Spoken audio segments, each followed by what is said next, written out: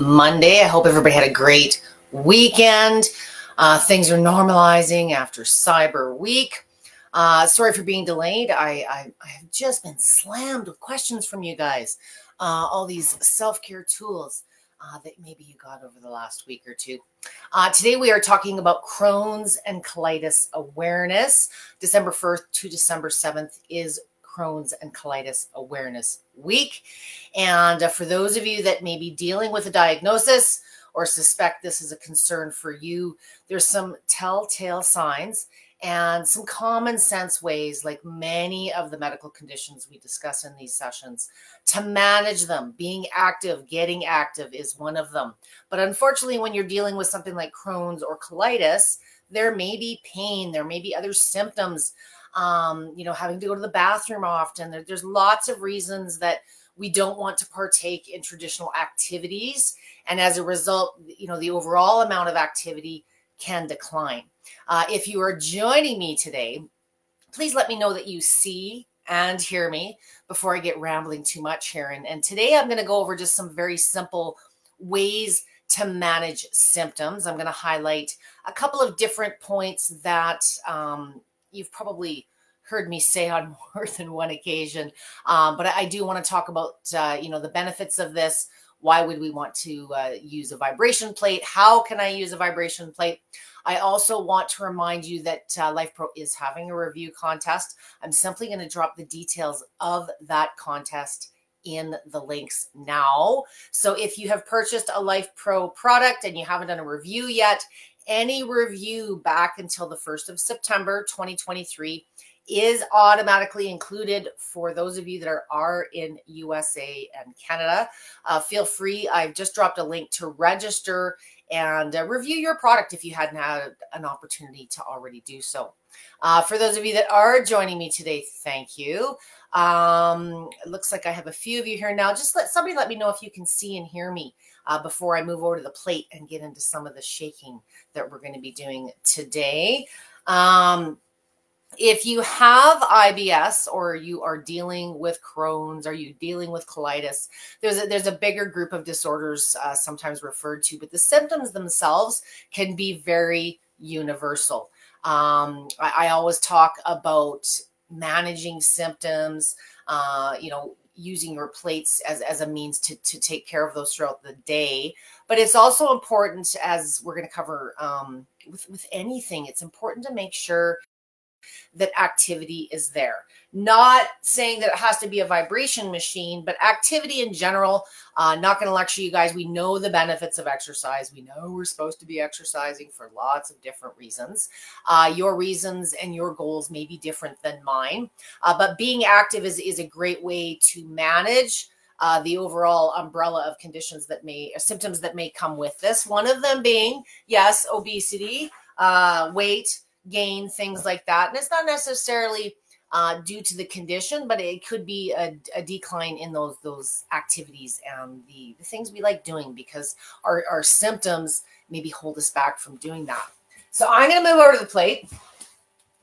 And today, for those of you that have range of motion, we're going to spend most of our time today seated on the plate, because one of the big areas I want to target directly is our gut and our gut health. In the event today on the VIP group, I offered a link to a recent study, recent within, let's say, the last 5 years. But again, for all of the reasons that we know being active is an advantage, all of the health benefits of keeping active between strength and balance and bone density.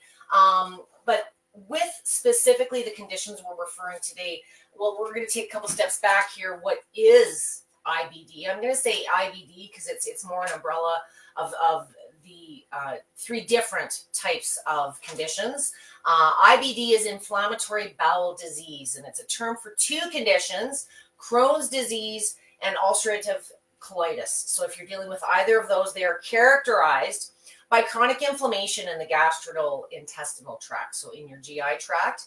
Prolonged inflammation can result in damage. And I know you're thinking to yourself, well, the food, it can't really be about the activity. Of course, it's never one thing. Being active, nutrition, and hydration in particular with these conditions are ever so critical. 2020 stats I'm looking at here, 2.39 million Americans have IBD, 1.25 have ulcerative colitis, and that's at like a total, oh my goodness, that's like well over 3 million of you. That's about 5 to 10% of the population. So discuss, of course, with your physician if you are dealing as to what exercises specifically, and I'm talking, activities in general. The big thing when you're dealing with IBD is it's not just a physical thing. There's a lot of mental health aspects to this as well. Depression, anxiety, and exercise is of course a healthy approach to coping, using that as a mechanism not only to combat mental but physical health. But it's a good way to maintain. When we exercise, endorphins are released, and it's our happy drug, it's our happy hormone. So, even though it may not be a big workout at the gym, go for a walk, get up and go down the stairs 2 or 3 times. Do something instead of just sitting and being sedentary. And I think you'll find in the long run, those symptoms will start improving as well. If you're, a couple of tips here before I get started with my explainer as to why I'm sitting on the plate to start out for today's session. If you're exercising outside, if you do decide you want to start getting active by walking, riding your bike, there's lots of different ways you can take advantage of the outdoors. Find routes that will facilitate a bathroom break on the way. Look ahead for are there any restrooms? Are you going by a park where there's washrooms? If you're not getting out and being active, and that's one of the reasons it's holding you back, it's not uncommon to suffer from frequent urination, having to go number 2, or even being diuretic. Commonly, especially if you're having a flare-up. For those of you that have had flare-ups, you know exactly what I'm talking about. But getting out and being active is good, of course, for the mental and the physical health. But if you're concerned, I can't go for a walk because I might have to go to the washroom, just be mindful about where those washrooms are along the way, or plan your route if possible to make sure that you've got a couple in your path, so that you have somewhere to go should you need to. Be cautious with high intensity exercise. That's something that I've read. Sometimes high intensity exercise can actually increase inflammation, and this is a condition that creates inflammation. And it can also, if you're working really, really hard, sometimes the blood flow is more diverted to the muscles and the muscle groups required to sustain the activity that you're doing versus going towards the gut or any digestion. So sometimes it can affect the gut. We absolutely recommend being active. Any article that I've read and doing a little bit of dusting off on my research this morning also said that. But talk to your doctor. If you're conditioned now, you're dealing with IBD, and it hasn't been a problem for you, I'm not saying high intensity is a no-no. But if you're just starting to get active and you're dealing with IBD, you have a diagnosis or suspect you may be dealing with gut health issues, don't go for the high intensity, push yourself for the first time in a decade approach. Be conservative, but be consistent in what you are doing. Okay. The one study that I actually was reading this from did reference that there could be an actual increase in diuretic and inflammation markers with moderately intensified, or not moderate intensity, treadmill running. So what they were saying is they found with some of their participants, the high intensity, that high impact of the treadmill actually added to the diarrhea and the inflammation markers. So exercise, of course, was found to be protective overall with inflammation, but you want to make sure you're finding the right exercise, the right activity for you as an individual and for your symptoms. So today, kind of my first Crohn's and colitis was a client in my studio who's still a very good friend to this day.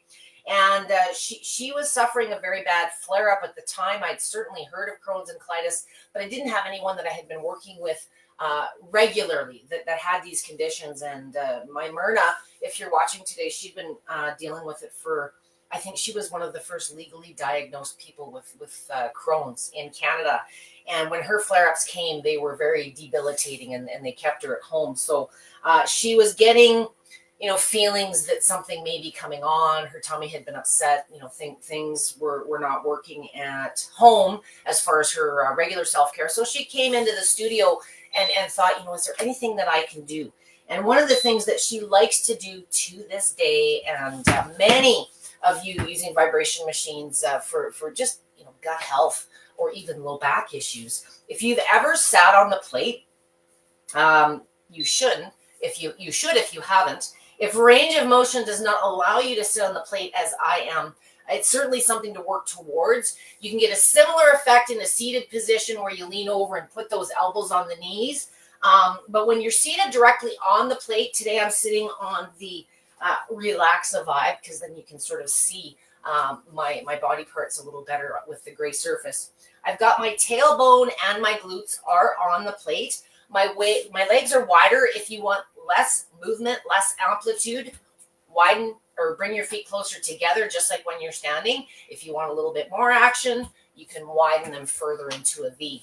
I want those legs nice and straight and extended out in front of you. You'll notice I have the controls in front of me because sometimes you want to speed it up a little bit. Sometimes you want to go a little longer. And sometimes if you're like me and you try to maximize your exposure and how much meat you are putting on the plate, sometimes I lean into the buttons and I speed it up, or I turn it down, or I hit the buttons and turn it off. So not every model has a lock feature. Sometimes I don't like a lock feature, especially if I'm working with medical issues and I want to be able to adjust it or stop it on the fly. So there's never any perfect way to set a machine for everyone's intended purpose. But I'm just using this right now manually in oscillating mood. And I like the churning, the side-to-side movement. And what you'll notice, if you sit with good posture, focus on some breathing, if you do relaxation techniques now, seated on the plate is a great way to enhance those exercises. I had an awesome comment in my cerebral palsy group from a therapist yesterday about what a catalyst the plate is and how it better prepares the body for other treatment. You know, it treatment readies the body, if you will. And I always say that in my own way, which is it better prepares the body for whatever you're going to do to it next. So whether it's going for a walk, whether it's going to sleep, whether it's a stem cell injection, working out at the gym, a vibration plate is a great way to warm the body up and prepare it for other things. So if you're having issues with your tummy, you know, why wouldn't it warm you up for digestion and in aiding in digestion? And there's a study that came out a few years ago that everybody's talking about how vibration machines improve the gut biome. Regardless of specifically what that study looked at, for those of you that have tried a machine, you can feel that there is very subtle movement. A lot of you like to sit on this to help with the rolls and the tires that develop. But because your tummy is a little bit closer to the plate than in a standing position, we're naturally moving back and forth. I enjoy sitting on the plate on a mid to higher speed level. When you're sitting in a passive position like this, it's different than when you're standing or squatting. And you generally, especially if you got a little bit more meat on your bones, you should be able to tolerate a little bit of a higher setting on your machine. And again, I'm recommending oscillating mode. Whether you choose to try some of the variations of pulsation or lateral, absolutely fine. But I always coach in oscillating pivotal movement, which is the foundation. It's kind of the first movement of these machines, and it certainly represents the vast majority of the research out there. It is also the one movement that every Life Pro plate offers. So I always do my coaching sessions in pivotal. So for this one, you know, I would recommend 2 to 3, even as much as 5 minutes. This is not meant to be a big workout. You can certainly add it in complement to what you're already doing as a warm-up. If you do find, you know, exercise, you know, is an irritant, or you're just getting started, you might want to spend a little bit of time on your plate. You may want to do your exercises on your plate. It's going to reduce your effort and the amount of time. So if duration is what's giving you an issue and upsetting your tummy, or too much intensity is where other activities are presenting a concern for you, the solution is, I'm sounding like a broken record at this point.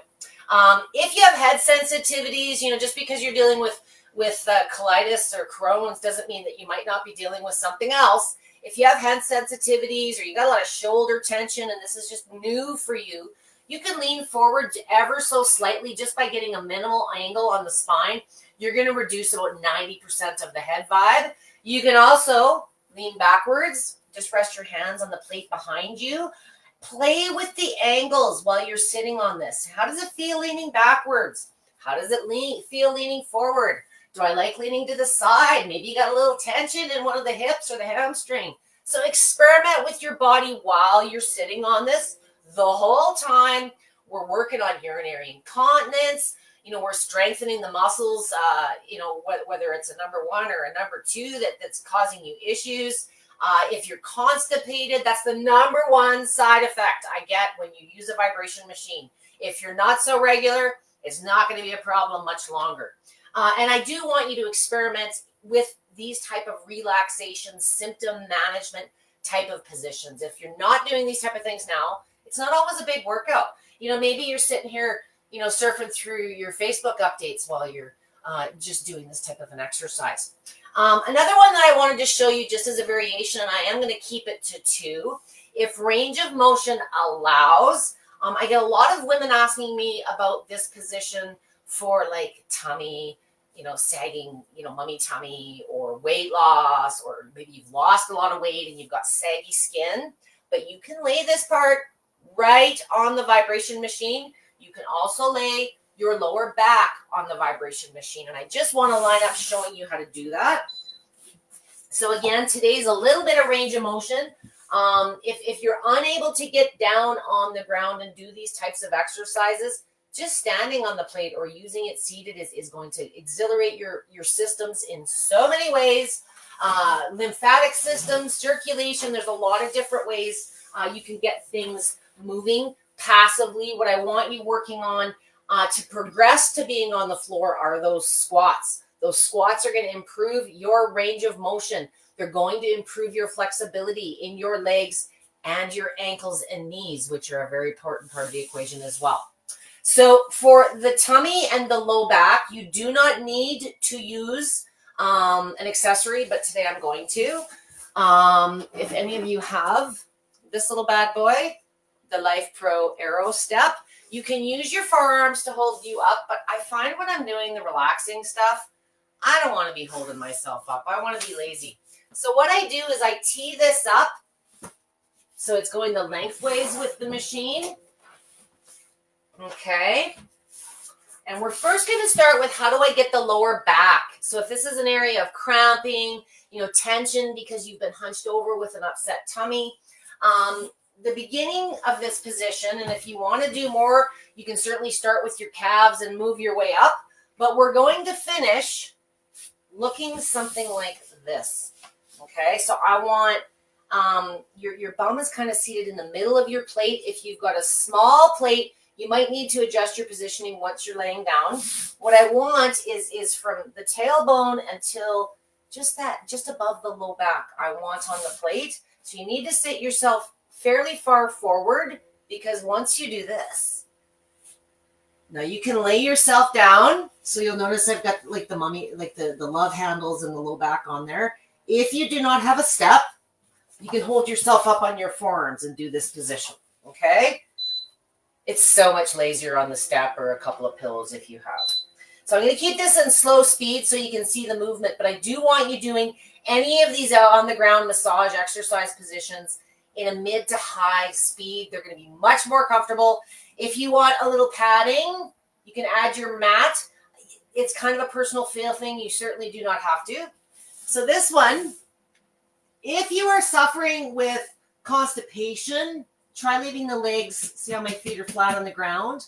How I prefer to do this one is by raising and getting more body weight into this area. It also takes, when your feet are like this, there's a little bit of an arch. Lifting the legs gets that low back and it presses it right into the machine and the top of the buttocks. So here's my hard work for today. I would recommend, 1 to 2 minutes on this. I don't like doing this one for 5 minutes. But, maybe a minute or two after you've seated on it, you can lean over to the left if you want to get a little more into that left hip.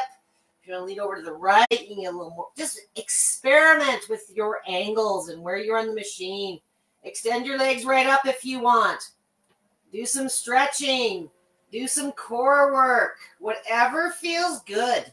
But while you're doing this, you're getting all this action in that mid region where you want it. The other option, while we're in this same position, is we're going to target here. For those of you that have questions and are listening to me ramble, I'm almost done. As soon as I'm done with this position, I'm going to come back and see if you guys have any questions. So for this one, I'm going to leave the step set up the same way, but the difference is I'm going to use this to prop my upper body, and I'm going to lay this on the machine. So I start with my knees on the machine. This is a great position as well. If getting down on the ground and putting your tummy on it is a little bit scary for you, this is what I call a modified cat-cow. This can be done either way with the arms on the machine or the knees on the machine. You're probably going to want some padding for this for the knees. And you'll notice if I lean backwards, you'll see the movement more here. If I lean forward, you're going to feel, again, experiment with your angles. And you'll feel the vibration, the stimulation going into different areas. If it's too aggressive, if it's too much action, bring those knees a little bit closer to the center, just like standing, or widen them up if you want more action, okay?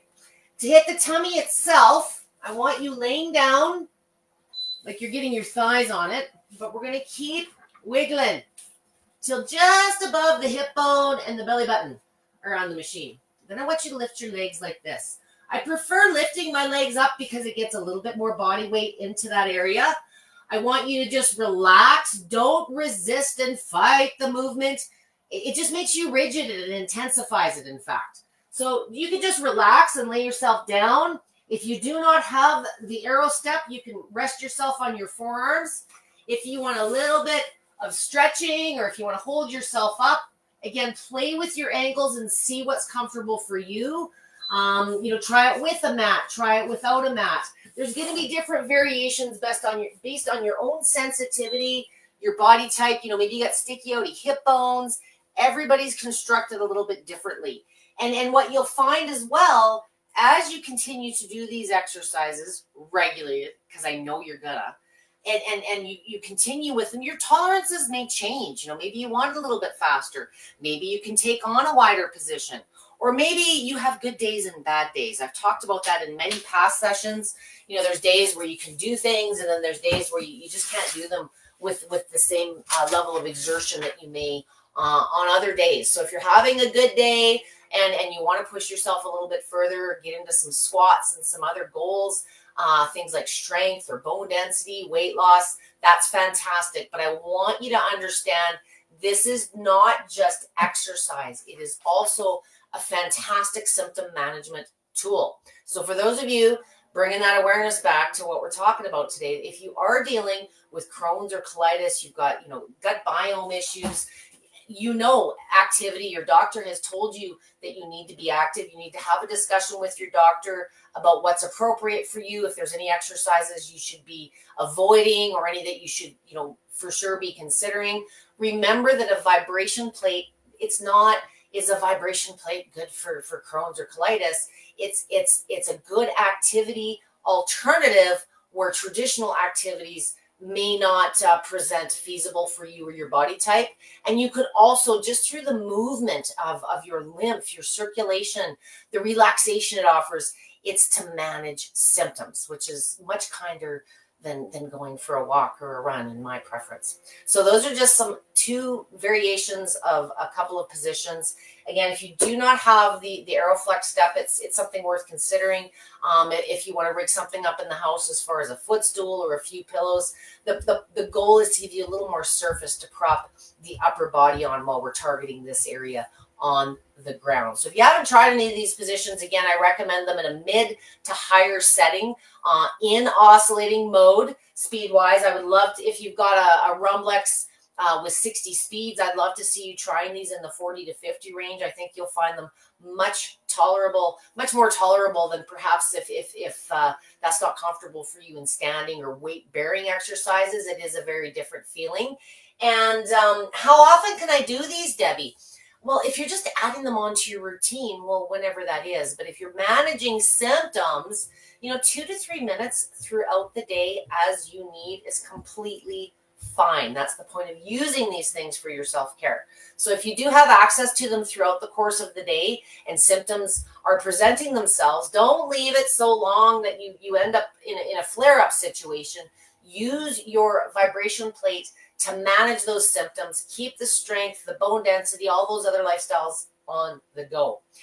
If you're using red light therapy, infrared therapy, any of those technologies, there's also, we could talk another 2 hours about the benefits of those to the conditions we're talking about today. They're a great way to combine treatments. So for those of you that are using maybe the Aleva Red Belt, or some of the panels to target your IBS, you can absolutely use them in combination while you're doing your vibration plate or your massage. It's a great way to gain more benefit, ramp up the synergistic effects that they can offer you as far as the benefits, and reduce the amount of time that you spend doing your self-care.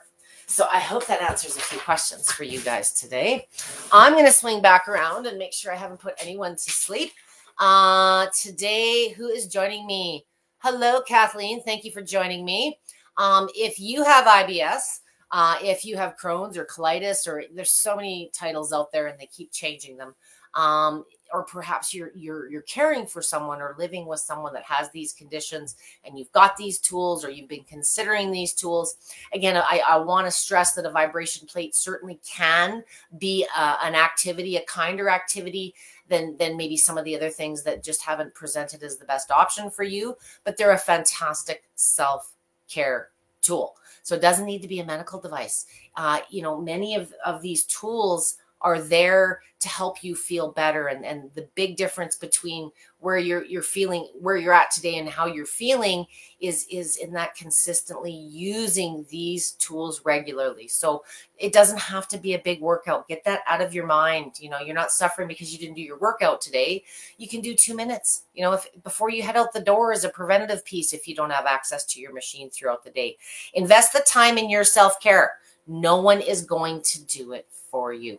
Kathleen, I put a low footstool on my Remlex vibrating plate and sit on it. The footstool is just the right height for me to be able to get up. That's a great way to start, Kathleen. I do push you to try and progress a little bit further. When you're sitting on something on the plate, the axis of movement kind of changes and it is a different feeling. The upper body tends to swing a bit further because you've raised kind of that center point. By putting the hips directly on the plate, it kind of moves your body in the fashion I'm trying to address, but that is still 1,000 times better than not, being able to get down at all. So that's a good way to progress. If you've got other goals, Kathleen, like strength or bone density, a bar height stool is also a great way to use your machine with your feet on the plate. The reason I want you on a bar height stool is your plate's going to bring you up off the ground a slight amount, and we want to compensate for that difference to ensure that when you are seated, your legs are at a good 90-degree angle. So when you're sitting on your stool, Kathleen, on the plate, I'll give you a visual. Make sure that you're putting something on the plate surface to protect it, but you want to make sure, you see how my legs are going higher? You want to make sure whatever you're grabbing or sitting on gets those legs at a 90-degree angle. It's not a commonly known thing except for folks like me, but if you're using something where you're seated lower than your knees are, lower than that 90-degree angle, over time, it may irritate the hips and the knees. Nothing to do with the vibration plate. It's the same thing as sitting on a couch that's too low. Every time you try to get up from that position that's lower than your legs, it's lower than your knees. It can be hard if you're dealing with other issues or chronic concerns. So try and be functional and get to a 90-degree angle, if that makes sense. Sandy J. Thank you. This information should help tremendously. Never thought about trying this exercise. It's just a variation. I wish I could give you every example of every move I ever did to target the gut, but a lot of the things that are good exercises to consider for your gut are the same types of exercises you might do for pelvic floor or hip stability.